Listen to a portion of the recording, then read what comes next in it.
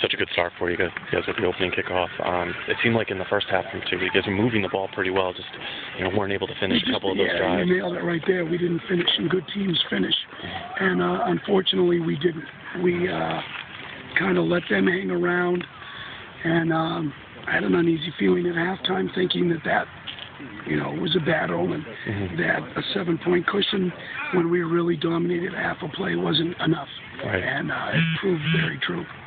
It seemed like in the second half they were able to move the ball a lot better than they were in the first. Yeah, I think we just lost our edge. I watched the kids, and that was part of what I was saying tonight, is I watched them at halftime, and it went from being in a game mode to being more too joyful, too relaxed, and too like, oh, this is great. And we can't do that.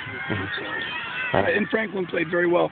They deserve all the credit. They did a great job. It seemed like they were able to shut down St. Clair Ryan a little bit more in the second half.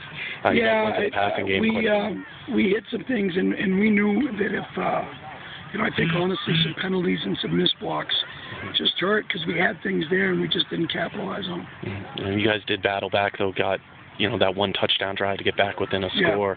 It seemed like at that point, it just needed that one big play defensively. Yeah. And we just, luckily we got the ball back with a minute something, but it just wasn't enough time. And, hey, we lost to a good football team, and hopefully we learn some lessons and come back. Who do you get next week, Coach? We'll play Pembroke at home. Okay. When do you start Davenport?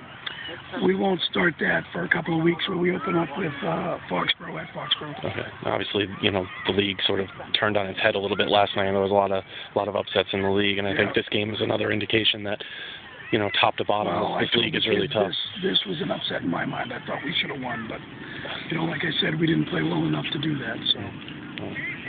Thank you, Coach. You're welcome.